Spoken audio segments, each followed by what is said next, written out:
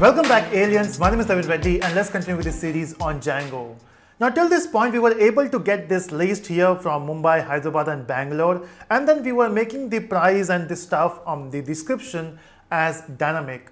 And then we were trying to solve the issue of images as well, which we'll be continuing with that. But there's one issue which we want to solve in this particular video. So before hitting database and fetching values from database, I want to talk about one important thing. You can see in the images, we got 3 listings, and then every listing has special offer. We don't want to do that. So out of all the listing we have, we don't want to provide special offer to every listing, right? Or to every place we have.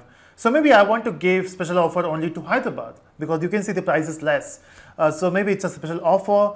How do we do that? How do we specify a particular special offer, particular element? Because if you see in the code, what we are doing is we have these 3 objects and then we are simply adding them. And even in the index.html, what we have done, we are using a loop, right? So if you can see, we are simply using a loop here, and then it goes from the first destination to last destination depending upon how much objects you are passing. So here we are passing 3, and then everywhere we are saying special offer. Because if you remove that, you will not get special offer anywhere. So if I remove this part, if I say save, let's go back to our display in the page and refresh. You can see we are getting the same stuff but without special offer. So should we keep it or not? Because if you skip that line, it will give you special offer on every one. And that's where we have to specify the condition. In fact, even before specifying the condition, we need to do one more thing. So let's get back to our views.py and let's add one more field here. And we'll set that field, okay, not here. First of all, we have to change the models. So let's go to models.py, and this is where you will say offer. If you want to specify true and false, you can use a bool data type, which is for boolean. Now here you can have a true or a false. So let's say for a specific destination, if you are saying this is true, that means you have a special offer. That means if I go back to views.py, here for the first destination, if I say offer, we don't have offer there. So we can say false.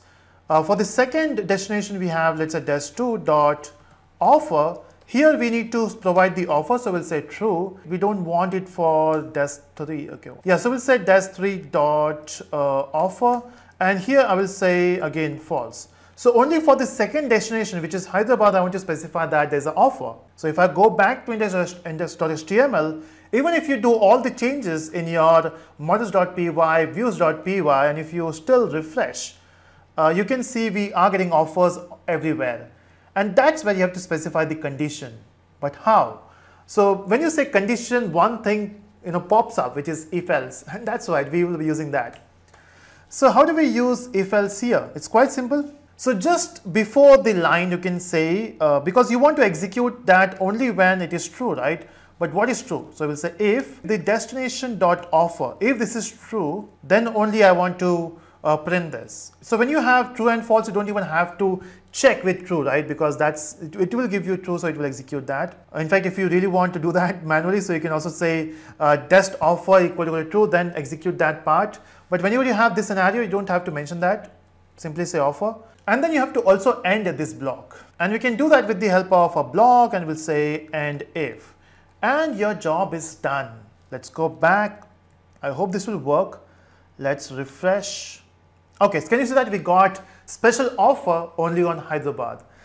So if I go back to my code, and if I, let's say in the views, I also want to give the special offer to Bangalore, I will say true for Bangalore as well. And let's refresh. And this is how you can make stuff dynamic. Now imagine this thing coming from database. So you don't even have to change anything in the code. Just go to database. There will be a field offer. So from true, just make it false with a SQL query, or maybe with the help of admin panel. And we will be doing those things in the further videos. We'll be working with database. So basic understanding is you can use if else in the views as well. Okay, not views.py, but index.html. And that's what makes Django so powerful. We have also used for loop, right? So yes, it is powerful. Now what next? Now what are things coming up? Now we have done all the things which we wanted to do. We wanted to have data dynamic. We wanted to have special offer only on the one particular place. But now I really want this data to be coming from database. So let's imagine we have a database. maybe Oracle or Postgres. In fact, we will be using Postgres here. So in the Postgres, I want to create a table. I want to create a database. What we want to do is we want to connect, or we want to migrate all this thing. So this migration is like creating tables in database with the help of your models. And that's where we have this amazing concept, which is ORM, Object Relational Mapper. So we want to map the objects and the tables. So tables, you can call them as relations. So what is ORM? That we'll discuss in the next video.